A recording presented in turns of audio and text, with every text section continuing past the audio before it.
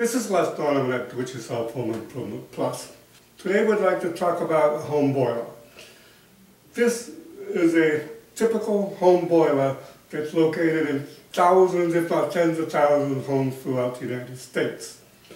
This happens to be a System 2000 boiler. It is probably one of the best home boilers on the market today when you consider its efficiency and its cost. What I'd like to do today is explain how the System 2000 boiler operates. Most home boilers consist of the same basic parts, where we have the basic boiler, which is contained within this structure, and on the front of it we have the heating gun, which supplies air and fuel to the burn chamber. In addition to that, we have a control thermostat which regulates the temperature of the water in the boiler. Like all things mechanical and electrical combined, we have to have a control mechanism. The System 2000 has an electronic control system which controls the operation of the boiler. When a demand for heat is generated from any thermostat within a house, that demand will be indicated here by a little red light on the left side.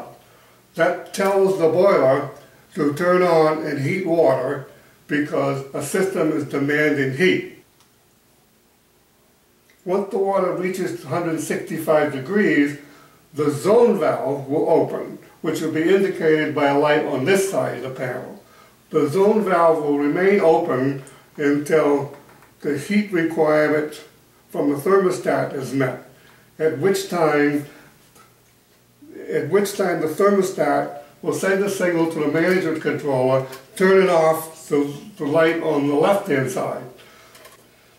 At that point, if the boiler is not already off, it will turn off. However, the circulator pump will continue to run until the temperature drops below approximately 165 degrees, at which time the zone valve will close and the light on the right hand side will go out and everything will turn to what we call neutral. In terms of the water system, we have two manifolds on a boiler. One is the supply and one is the return. Through the supply system,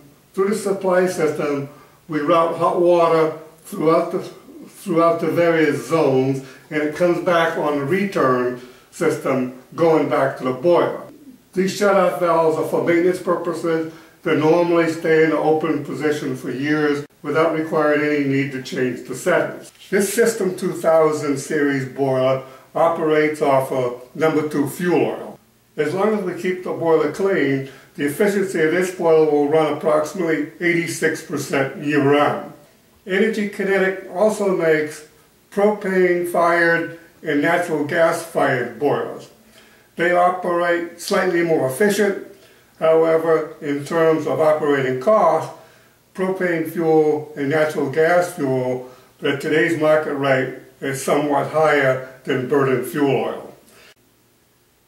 But the big advantage of a gas-fired boiler is that it operates much cleaner than an oil boiler and requires less preventative maintenance such as cleaning.